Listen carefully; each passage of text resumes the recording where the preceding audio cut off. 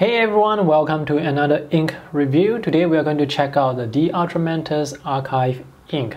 Now a few days ago I posted the review for the Noodler's Bulletproof Black ink.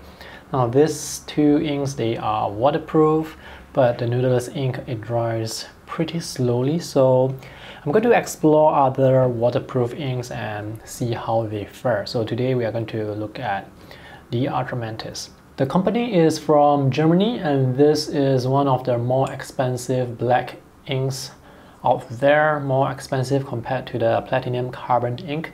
The ink capacity for this bottle is 35 ml.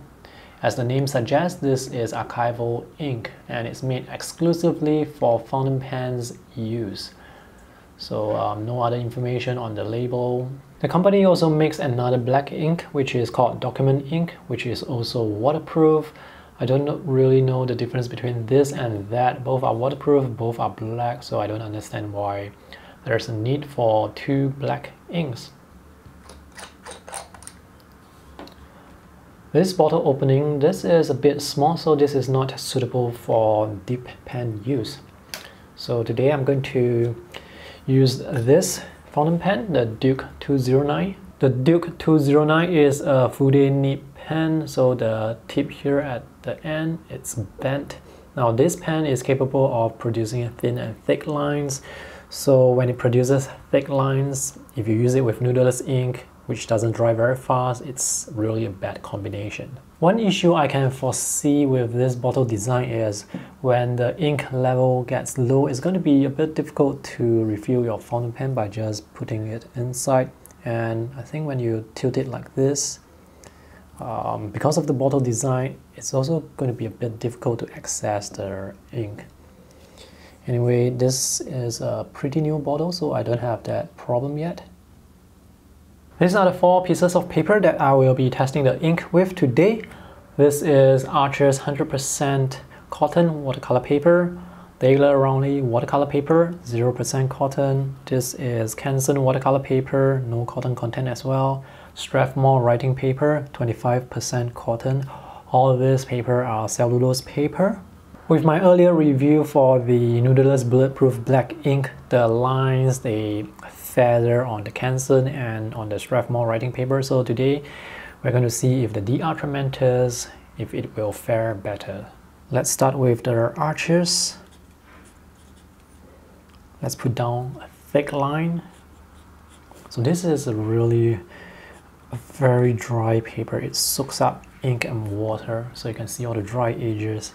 To get lines with sharp edges, you have to write a bit slower, but even so, it's really challenging. 100% cotton.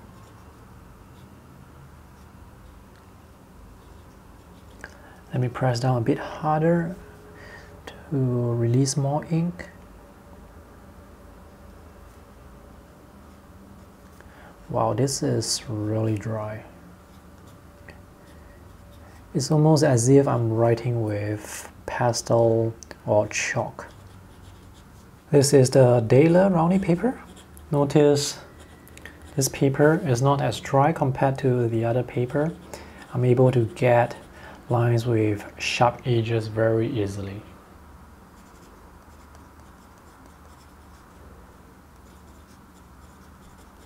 The edges are sharp, but they are still jagged because of the cold press texture of this paper. Next, we'll move on to the Canson watercolor paper.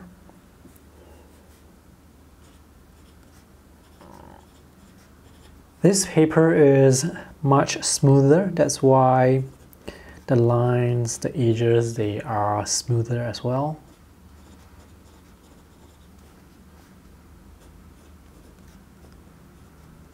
The edges, they are very sharp.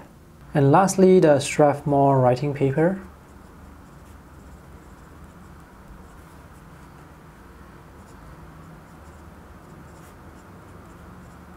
The lines are pretty sharp and the ink dries much faster compared to Noodler's ink.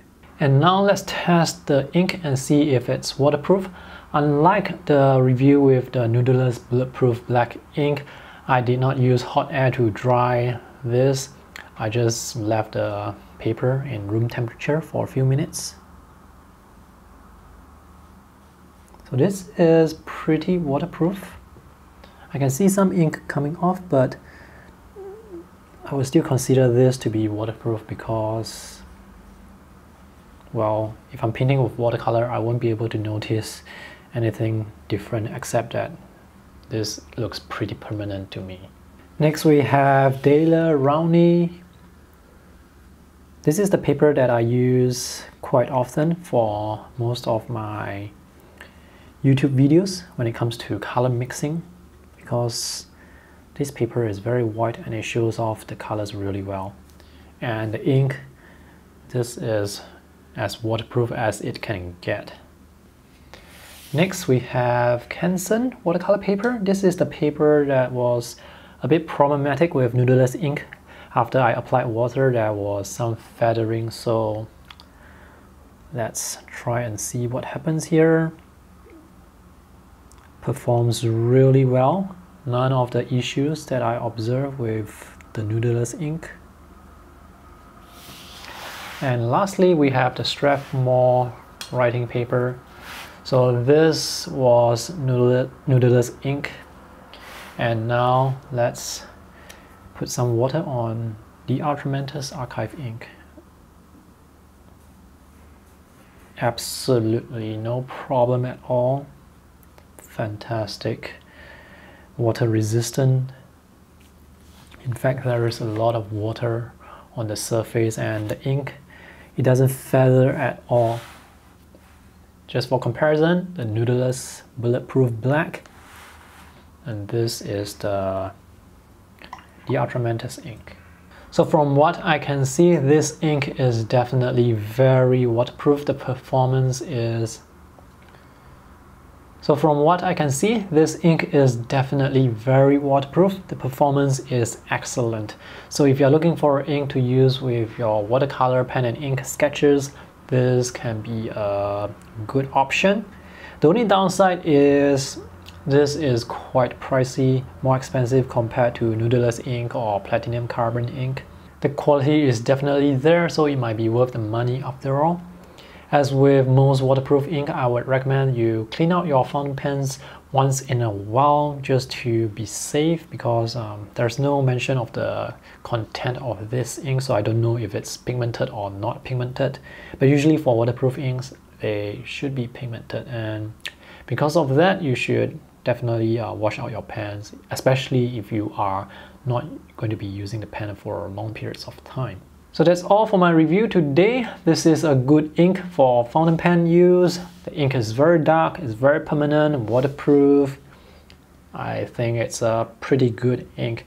If you're also using the Atramentis ink, whether it's the archival ink or document ink or other color inks that they have, I would love to hear from your comments, because I don't really have a lot of experience with the Atramentis except for this bottle that I have and the brown bottle that I featured a few months ago.